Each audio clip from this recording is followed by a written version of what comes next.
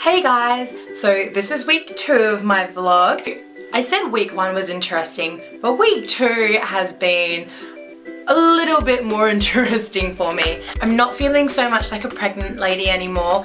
The pain has definitely subsided. There are times at night where I still get them, but pain is basically gone.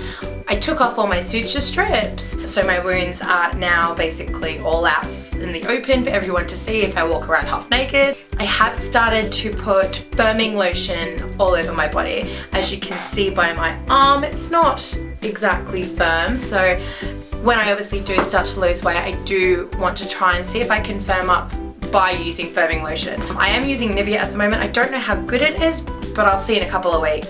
So with the firming lotion putting under my, obviously putting it here, I don't know if it's because the lotion is like rubbing against here or what, but I have found that I've had the worst BO.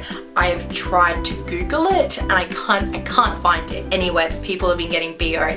Someone told me because I'd been detoxing, but I was like, I was detoxing like a month ago, so surely it's not because I'm detoxing. But I found in the last 2 days since I started putting on the firming lotion right here that I got the worst BO. So I'm going to try something different because I don't want to go around smelling like I've been working all day, because I haven't. I've been resting at home and trying to sleep and get some naps in during the day. So gotta try something different.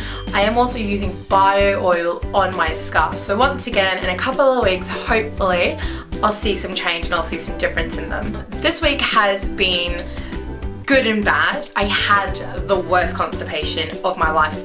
If you guys have been reading my blog, you'll see that I put up a blog called Farting, Pooping and Diarrhea. It is a little bit TMI, but it was definitely an area that I was having trouble with, so definitely a good read if you are having problems like that. I did go to my doctor last week and she gave me better painkillers because the hospital gave me shit painkillers. She also gave me liquid laxative, and it's a child's laxative and it's called Parachoc. As soon as I saw choc in the title, I was like, chocolate, yes. I don't know if it was the consistency or the way that it just went in my mouth, but even the smell of it, it made me gag. I had to run to the toilet and I was like standing over the toilet bowl, I was just like gagging and nothing was coming out. But I took that and nothing really happened for 2 days, and then I couldn't take it anymore, so I went back to my Coloxal, which is still softeners, and that seemed to help, and then all of a sudden it was just like waterfalls.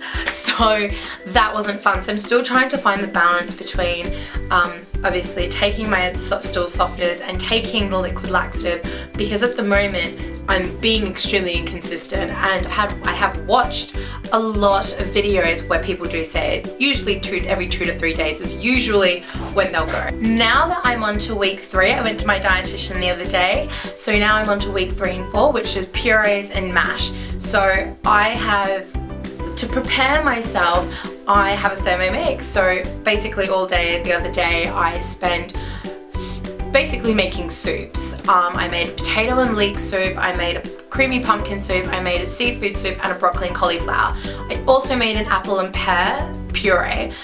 I will make a blog about it and I will put the recipes up for you guys to have a look at. You guys may not like it, but I found them quite delicious. My mum has basically been on my diet for the last 2 weeks and she likes it as well. So if she can like it, it's pretty tasty. As you can tell, I look pretty dressed up. It is 11:15 at night.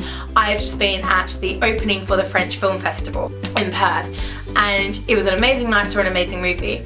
Now the reason I bring this up is only because last Wednesday I went to the casino. I had some soup. Last Friday I was sober driver and I had soup again, and now I've gone out tonight. This has probably been one of the hardest challenges I've faced. My pre-op 2 weeks was a cinch. It was easy. I could go out, I could drink water, and because I knew that I had a goal and I knew that I had to get there. However, now that I've gone through obviously my surgery and I'm 2 weeks out, not being able to drink alcohol is killing me. It was an open bar tonight and my friend had one drink and I was just sitting there like sniffing her champagne and thinking I could be drinking right now. When I went to my dietitian, she said it was 6 to 8 weeks before I could drink, and she said preferably never. If you've met me and you know my family, it's not gonna happen. but I know that I have to change my way of thinking, and it's extremely hard right now. So I need to put alcohol on a back burner, and this is probably one of the hardest things going through my head. Food, not a problem. Alcohol, a little bit. I may sound like an alcoholic, but that's just the way that I've been brought up, and that's how I am. Also tonight they had free food, so they had macarons, they had foie gras, they had cheese and crackers and bread and baguettes and everything, and it was just everything that I love. So trying not to just even put it in my mouth was a little bit harder as well, but the alcohol was definitely my big thing. In the last couple of days, obviously going to my dietitian, finding out that I did lose 12 kilos within a month, and I'm super happy with that.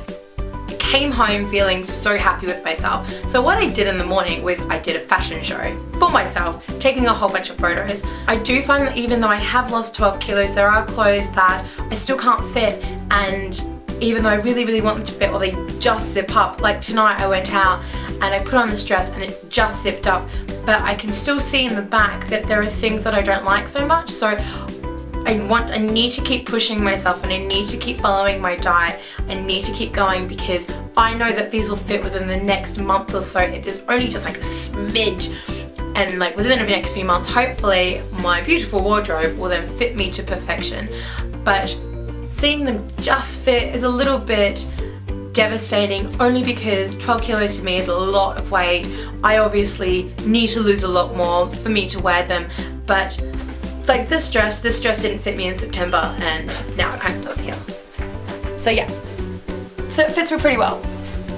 But yes, definitely a long way to go, but definitely excited and definitely loving seeing the results. So I hope you guys have enjoyed watching this. I sure love making these. These are hopefully going to either be on a weekly, fortnightly, monthly basis, depending on my progress. I hope you guys are having a good day, good night, good evening.